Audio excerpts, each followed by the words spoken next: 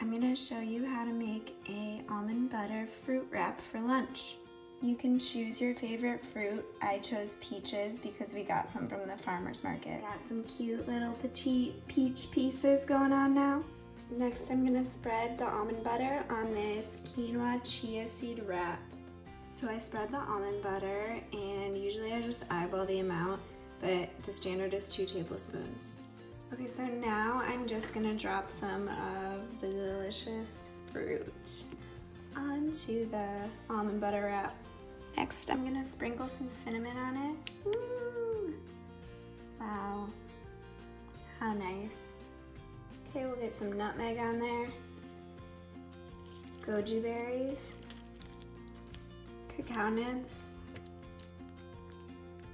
I like to put pumpkin seeds basically on everything, including the countertop. This is ready to be wrapped up in a cute little almond butter burrito. It's all wrapped up. Now I'm gonna wrap it up again in some aluminum foil to keep it together. Ta-da! Super easy lunch. It's super good too.